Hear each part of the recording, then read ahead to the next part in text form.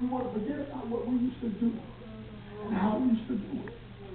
And then what happens when you forget is you become self-righteous. You forget about the grace of God, and you think that because you've been living good for 3 or 4 years that you got the right to look down on somebody else. You think that because you've been saved 10 or 12 years, you got the right to talk about the way she looks or the way she dressed. It's the same grace. Yes. Same love. That's holding me up. It's holding you up too. Talking about love. Love does not count of evil. Amen. Now, Paul was a sinner. Yet the responsibility of punishing Christians. He stood by and watched them strong and stealing to death. He held their clothes while they did a hard table in his way. Paul had received letters of authority to go into the people's heart and stretch them out and drag them out and put them to death.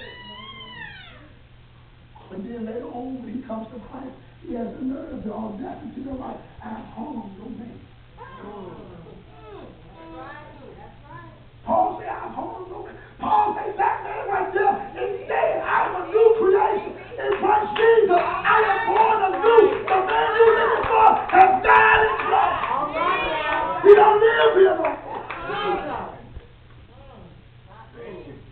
Even though my sins are red as scarlet, his blood will wash them and make them white as snow. That ain't no live here no more. All right now. See, another thing about a love that we're going to get ready to wrap it up. The Bible says that love, or perfect love, casts out all fear. Perfect love or complete love. Love that is not broken or lacking or missing anything. Cast it out. Cast it means to drive or to push out. In the same way that Jesus was cast out or drive out of me, he said that complete love will drive out all fear. In other words, when you love me with a complete love, then I have the freedom to be open with you. When you love me with a free, unconditional love, then I don't have to hide anything from you. I can come to you and be completely open. Because I know that your love is full. And I know that the way you love me is not going to be changed by what I tell you. But the problem with the body of Christ is that we don't have perfect love. And so we don't have the type of love where I can be open in front of you and tell you my struggles and tell you my pain, because it'll change the way you look at me. Oh, glory, glory, glory. I can't come to you and tell you that I'm struggling with lust. That I was desired to be unfaithful and that I'm doing my best not to go down that road. But every time I see Sister So-and-so, there's an issue in my flesh that begins to, I can't tell you that because it'll change the way you look at me. Hallelujah. I can't come to you and tell you that I'm struggling with an addiction to pornography. I can't tell you that because if I tell you that it'll change the way you look at me, you won't see me as a man of God. So I'm forced to carry my struggle by myself. I'm isolated. And the brother that I should be able to draw strength from, I can't draw no strength.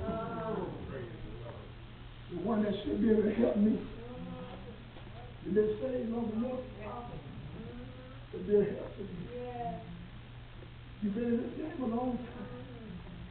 You should be a help. You should be somebody I can lean on. That's so true. But if you don't love with a perfect love, then I can't lean on. I need somebody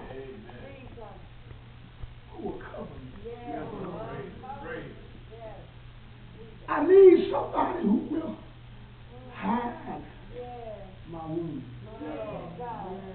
Hide the place where life is cut. Hide the place where I've been cut. I need somebody. When Jesus was walking the earth and he was feeding them and making miracles, he had all the disciples all around him.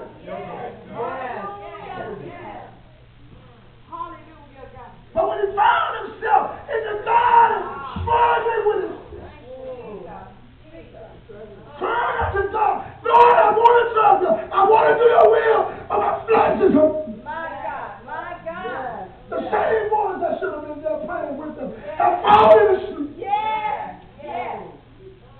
I'm in the worst place of my life than you last. I'm in the worst position I ever been in. And the one that should be able to help me, the one that should be able to stand by me. I stood by you when you was in trouble. When you needed help, I was there for you. When you called me, I answered the phone. But now I need you. Where are you? Yes. I got to struggle by myself. I'm crying alone. Got nobody to help me. Got nobody to help me. I ain't got nobody to pull me up. I need help. Where are you? My God. My God. Where are you when I'm hurting? When you call, I came. I answered when you called me. I don't want to do it. I'm trying not to do it. But I'm getting weak. My will is breaking. My strength is failing.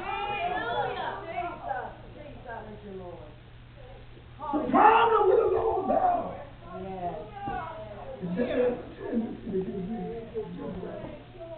The problem with a long fight is that there's a tendency to get tired in the middle of it. I've been praying